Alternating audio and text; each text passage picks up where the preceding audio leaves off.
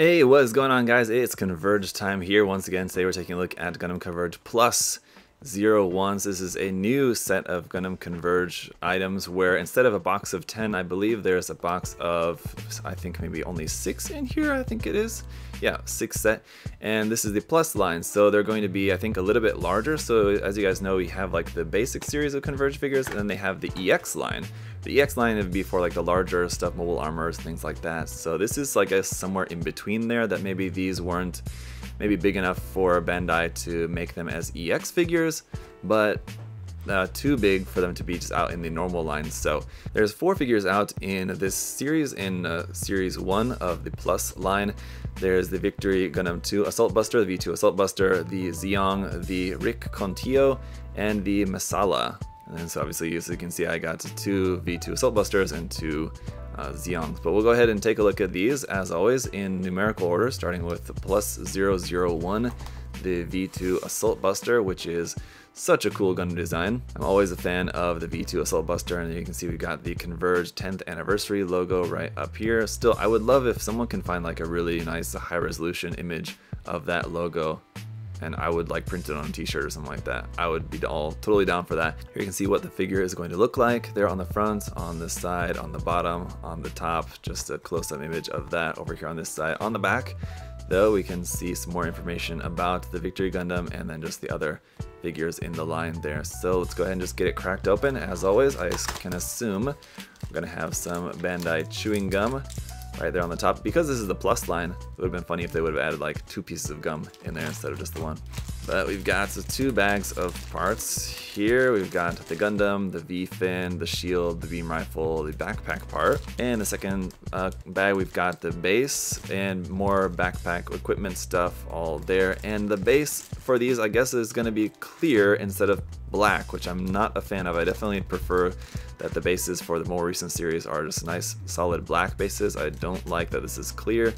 So that's unfortunate, but let me go ahead and get this put together. We'll see how it looks. Whew, all right, there he is, loaded up from head to toe. This has a lot of parts going on there, but it looks great. In terms of the proportions and everything, definitely could use some work painting in some of the details, painting in some of the panel lines and things on this. So putting in some extra work on this is really going to make a huge difference, but even just as it is straight out of the box, I mean, it looks great. So you got lots of details on there, plenty of options there to make this look even better. Just give it some gloss coat to fill in some of those panel lines, paint a couple little details here and there, and you're good to go. You can even add a couple of decals if you want.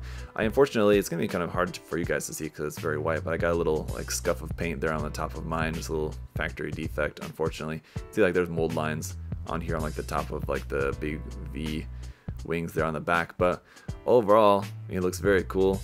Really captures the look of the V2, I think, there with that nice gold. Looks good. You got the yellow and the gold parts separately, so that all looks good. The head looks great as well too. That's the one place where like the face is kind of a common area that you'll sometimes see like some factory defects. The molding is a bit weird, but the face and like the V-fin, all the head looks great. So looking good on this. Just takes a little bit of work to get it all looking its best, but I'm really happy with that. Very cool. Okay, then up next is the Rick Contillo, a very obscure, weird design. I can't say I'm really that big of a fan of it, but it's certainly interesting. And if you guys have seen any of my past like Gundam Converge reviews, a lot of times what happens is like the one that I'm least looking forward to, and I end up really liking it quite a bit. So let's go ahead and see if that's going to still be the case with this one as well too. Maybe after I get it all put together, I'll actually really grow in my appreciation for the design, possibly. We'll see, but let me just go ahead and get it put together and we'll find out. Ooh, alright, so I don't know, maybe not gonna work out for this guy entirely, but I do think that it does look really great as a figure. The face is still just looking very weird for me. I just really can't get to like the face, unfortunately, sorry to say, but the colors, just like the figure, looks great. Especially this like really orange gold up here for the head, that looks really cool, and just like this kind of dark red color with that bluish gray color of the inner frame, and like that kind of orangish red color accent on there. So the colors of the figure, the design of the kit, or figure I guess I should say, all looks very cool. You got this part here on the shoulder. This can rotate if you want, like to angle that forward or back if you want. And also kind of cool little gimmick you can do with this cannon over here on this arm. You can take this part off and reattach that onto the front to make it look like the cannon is deployed like that. So if you prefer that look, that's really cool. You can also change the angle of the arm, I guess if you wanted to have this look like they're both firing at the same time. Something like that. So I mean, these aren't really meant to be posable, but you can slightly adjust the pose basically just by like rotating the arms, and that's usually kind of about it. But well, I'm still not really a big fan of the design, especially the face. I gotta say, this is a really great representation of the design, unless we ever get like a new HG or RE100 kit or something like that of it.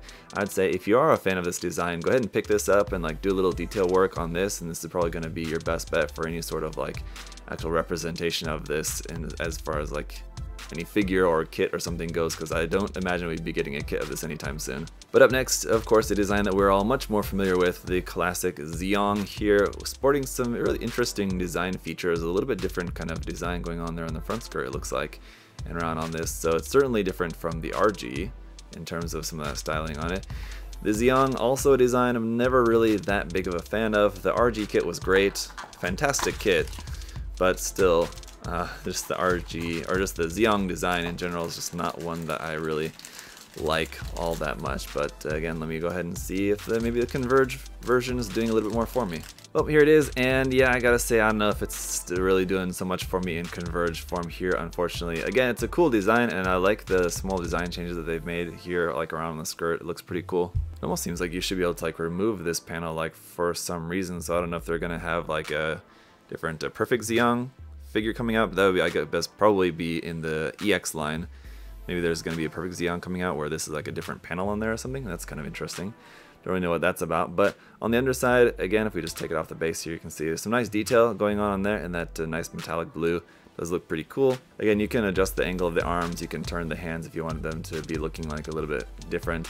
The mono eye, not really going to be very visible, unfortunately, but you can rotate that if you take off the top of the head here. Can turn the mono eye a little bit more to the side, but it's in a quite like really dark metallic pink kind of color there. You can also, I suppose, turn the head a little bit as well too, so you can have the mono eye off to the side, turn the head a little bit, and it's still looking pretty goofy. I gotta say, not really a big fan of that, to be honest. But I mean, there you go. If you're a fan of the Zeong, it's kind of cool to see him in this cute kind of semi-SD form in the Converge line. But I mean, all the colors, everything looks great. There's a lot of nice detail on there, so I mean, if you were to detail this up, you can definitely get it to be looking, you know, even better than how it is.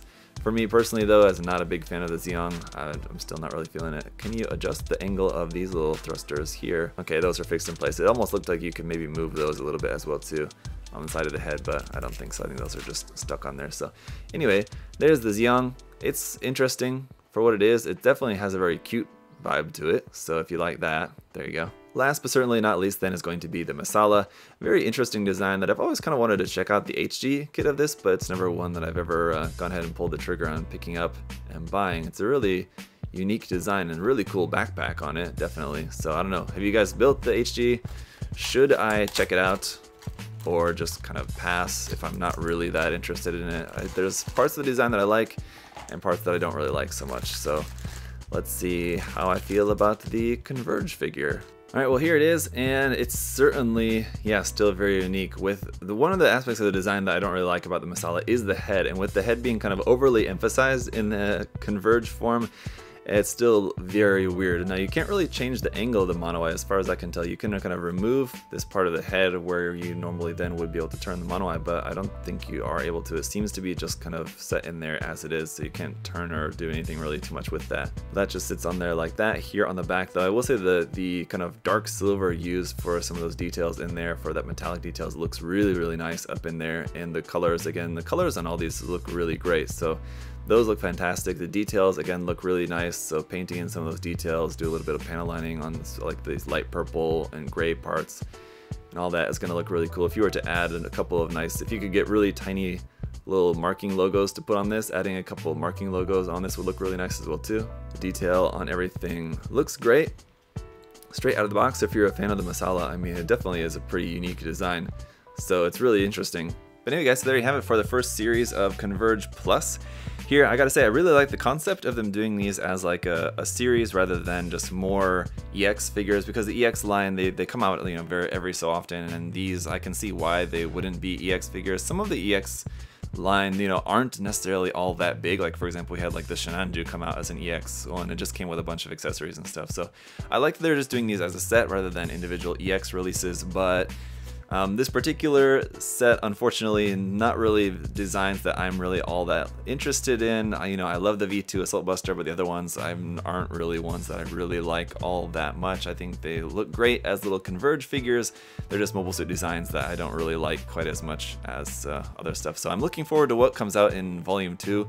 Hopefully there'll be more that's more appealing for me personally. But still, if you're a fan of collecting Gundam Converge figures, which I definitely am, I'm happy to add these to my collection. Or if you're just a fan of these particular mobile suits, maybe you're not interested in checking out like the full set, but you want to find just one or the other. If you're a really particular fan of the Masala or the Zeong or something, for example, or if you have a Gundam and you want the Zeong to go with it, then maybe try to find just one or a couple. But I like these as well, so always happy to add to my Gundam Converge collection. But anyway, let me know your guys' thoughts down in the comment section below. Which one of this set is your particular favorite, or which ones are your favorites, or which ones are you less impressed with? Let me know your thoughts down in the comment section below. As always, thank you to USA Gundam Store for making it all possible, guys. Check the link and the coupon code to USA Gundam Store down in the video description below.